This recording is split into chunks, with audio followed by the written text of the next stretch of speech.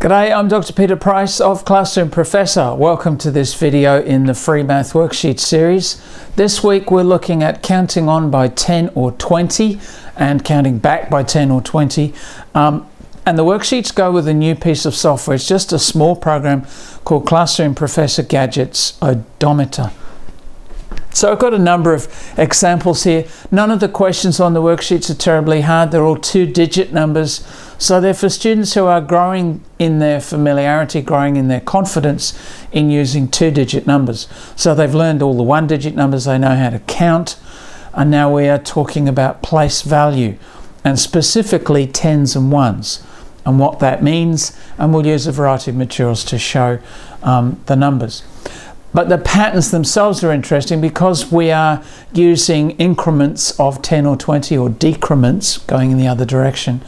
Of course, the ones will remain the same. So we could start with base 10 materials and ask them to put out the blocks to show the number 6, and then ask them to show the number 16, which is a difficult number because we say 6 first, but we write the 1 first, and they have to really think about what 16 really means. But they'll remember they have to put a 10 there. Then do 26, do 36, do 46.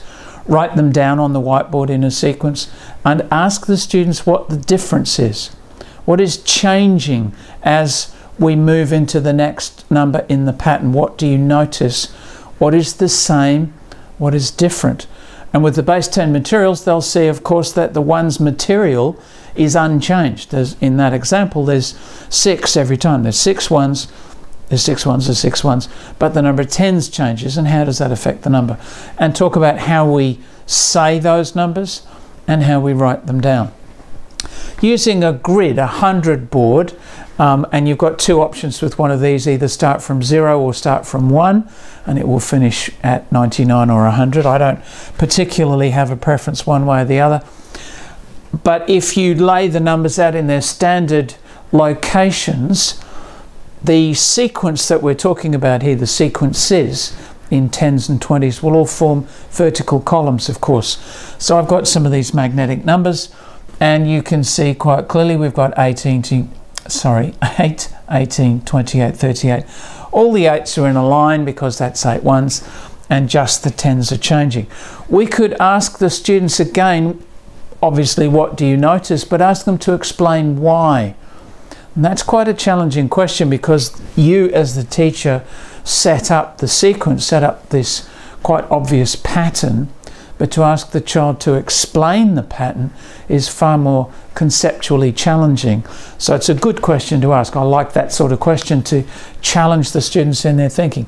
And a student who's up for that challenge, for whom that challenge is within their capabilities, will recognize that there are 10 in each row, and if we count along and we count up another 10, we'll end up in a vertical line.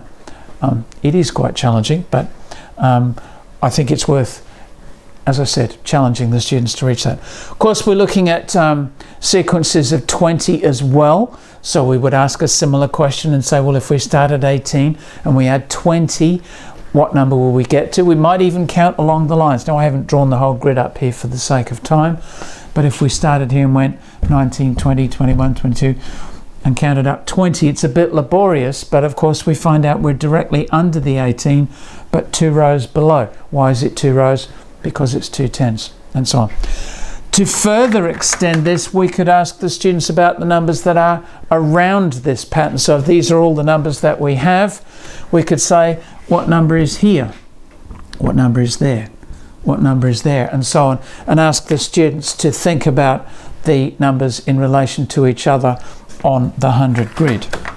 Lastly, we've got a number line. Again, number lines are really useful for certain maths topics or math topics. I wouldn't want to use a number line for every mathematics topic. I think they can be overused, and often base 10 materials or 10 frames and so on are better. But for skip counting, they're just really useful. And so, of course, we can see a nice neat pattern, neater than my drawing, of 10s here. Because of the way this number line is drawn, we've actually got another pattern in between those. of 5s. So we could perhaps say, what pattern is this? What is this sequence of numbers? What do we know about it? So we'd have 35 and 45 and 55 and 65. And so there are other questions, other activities that you could do with a number line. In all these examples, it would be good for the students to have their own materials if possible, or work in small groups with a 100 board, or that sort of thing, to really challenge the students to think for themselves, and also of course to construct their understanding of what they're seeing. So it's not just listening to us as the teacher, it's not being given a series of instructions to follow, although that's part of it, but more than that, it's being asked to explain what they see and to recognize and observe and analyze, and basically use those higher order thinking skills even among these quite young students. So the worksheets are not all that challenging. They'll be great for students of the right age, and I hope they enjoy using the worksheets. So that's it for this video, and I'll see you next week.